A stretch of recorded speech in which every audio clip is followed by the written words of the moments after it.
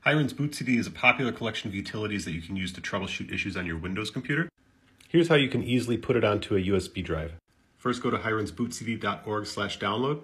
Click this link to download the ISO file. Please don't click the ads below. You'll also need Rufus to create the bootable USB. Download that right here. Once you've downloaded those, plug in your USB.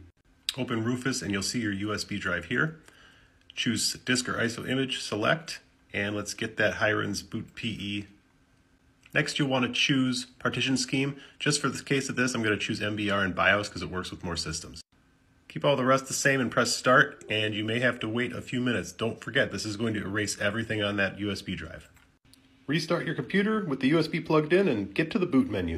From the boot menu, find your USB and press enter. You now have Hiren's running off of your USB.